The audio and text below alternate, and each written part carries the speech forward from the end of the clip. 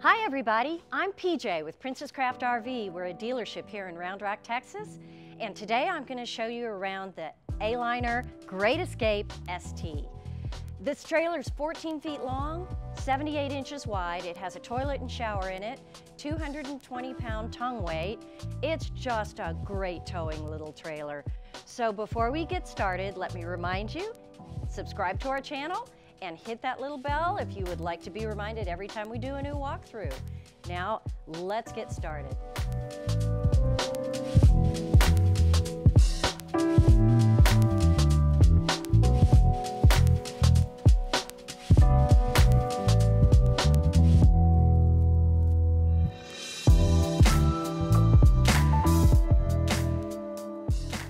Okay, stepping into this trailer, you get the kitchen on the left, the toilet and shower on the right, and a nice open feel. On the left, the microwave is up top. On the vent fan, you've got a light and a fan.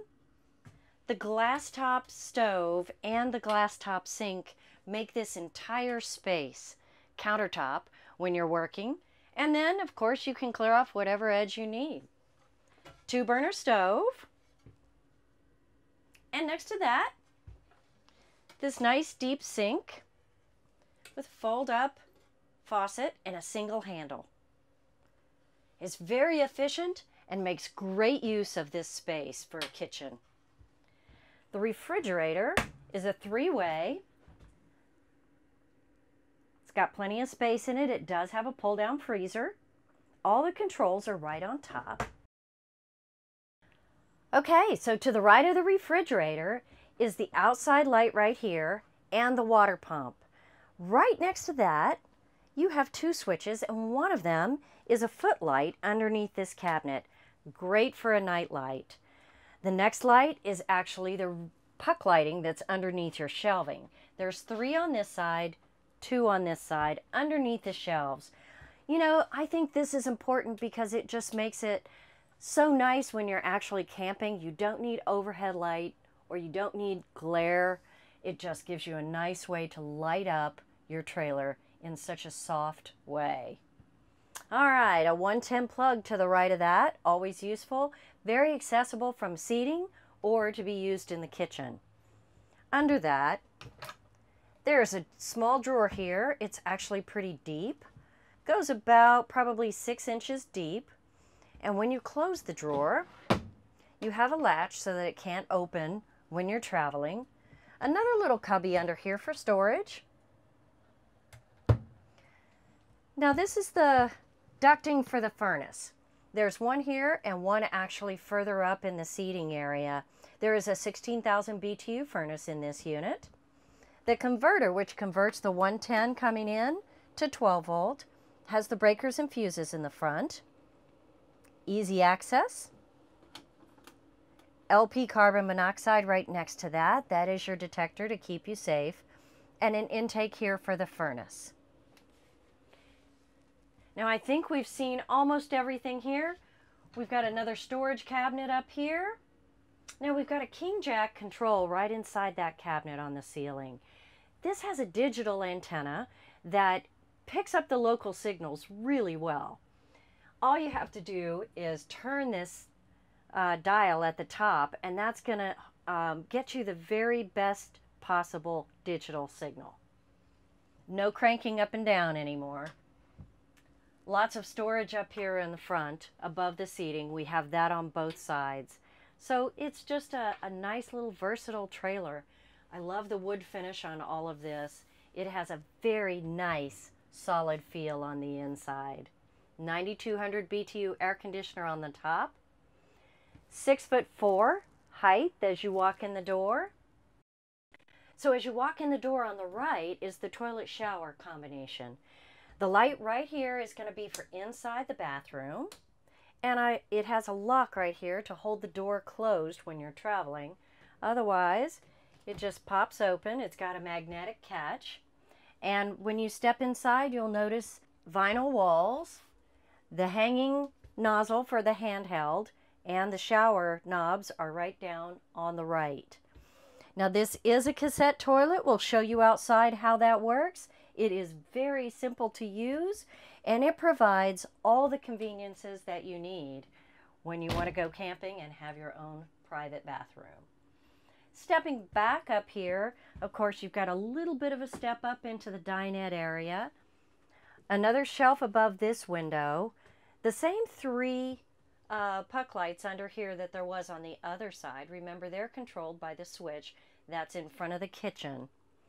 Now let's talk about these windows. These are the dual pane thermal windows, and you can disconnect them here, unlatch them on all three sides, and then this window opens up, and it can go at whatever level you would like for it to go, and then you just tighten down on the right, and you've got another one over here, and it stays wherever it is that you put it.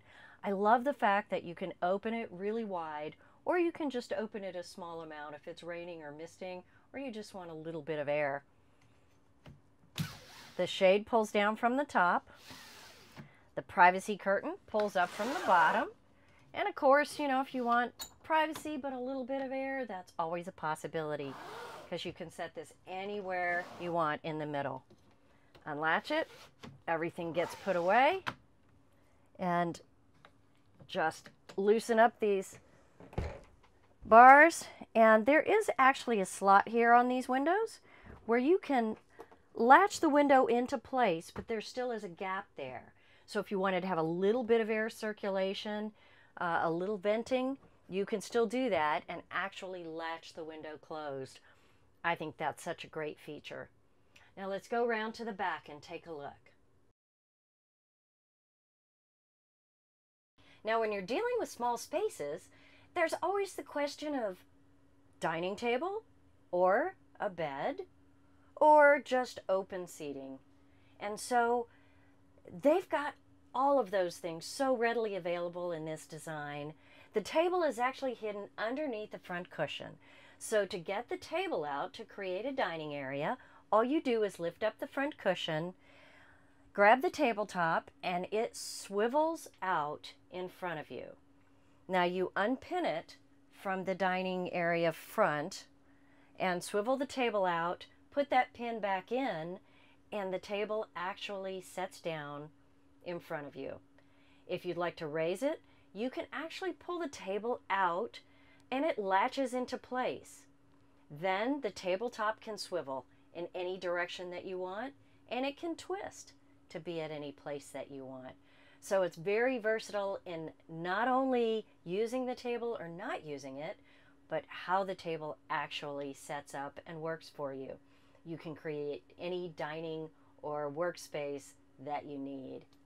When you're ready to put it away, unpin it, swivel it right back under the seat, put that pin back in to hold it in place, and put the seat down. So simple. So to turn this into a sleeping area, it's very simple. Now a standard queen bed is 60 inches by 80 inches. This is actually 64 inches wide and 3 inches shorter than a standard queen bed. So this is 77 inches instead of 80. Still very ample sleeping space and very easy to set up. So again, just like you were setting up the table, you lift up this front bench and unpin the table right in front, swivel the table out, and instead of pinning it back into a table position, you leave that pin out completely, and the table drops down and sits on these bumpers right in front of the benches. That supports these rear cushions that then lay on top to complete the bed area. Now you might have noticed when we were pulling the table out from underneath this seating, there is some storage on both sides. Quite a bit of space in there that you can use. Very accessible when you simply lift up this front seating. And it does have gas props on it, so it's not heavy. Not difficult to lift up and access anything you need. There isn't any storage underneath this seat and the one directly across. That is where all of your electronics are housed. You will notice, however, if you go further down, this is the woven flooring that's become very popular now in a lot of the marine products. It's just impervious to water and dirt. It is such a great product and gives it a very high-end look. So on the front of this trailer, the first thing you'll notice, of course, is the 23-inch flat screen. It has a sound bar above it, so you get beautiful TV viewing, great sound, everything you're looking for that experience when you go out camping. You have cabinets on both sides.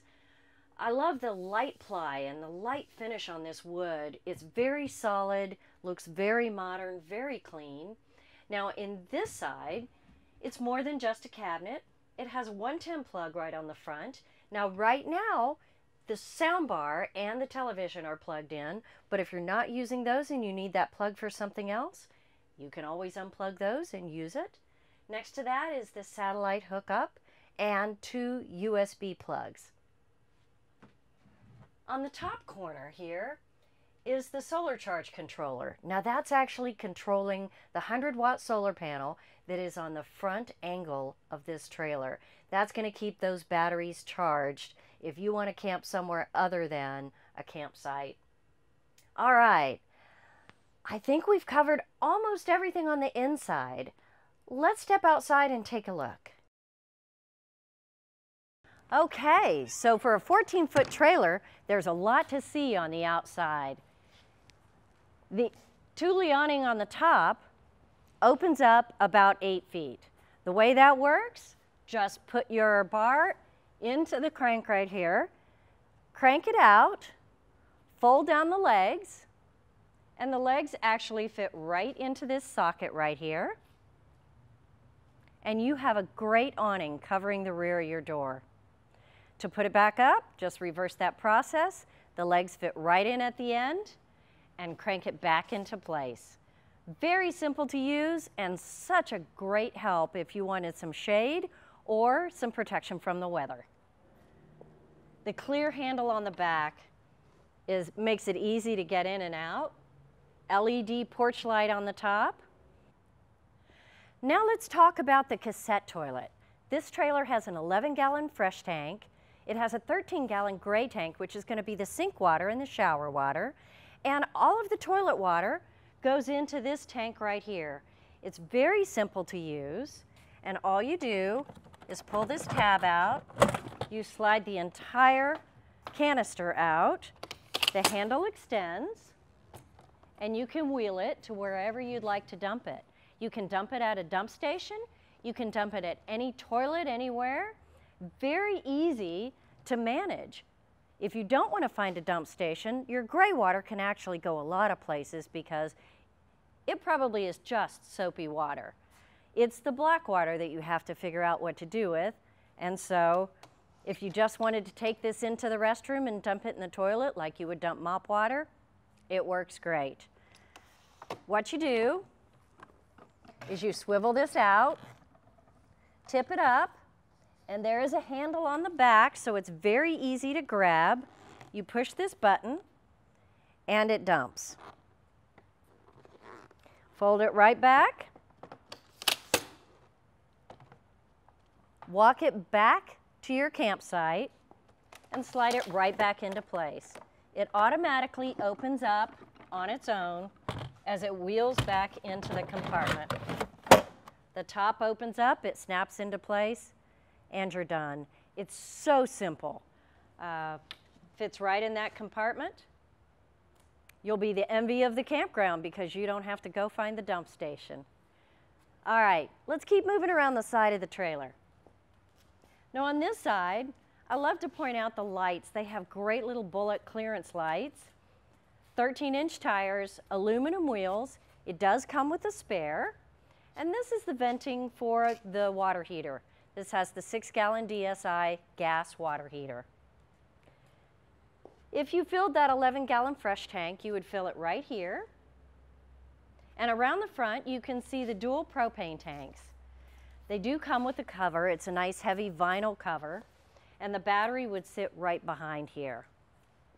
All right, black diamond plate is your rock guard on this wrapped front. And I love seeing the angle on here. It just makes towing a breeze. On the front, you can get a glimpse of the 100-watt solar panel, the digital TV antenna that we talked about, the 9200 BTU air conditioner. All right, let's move around to the side.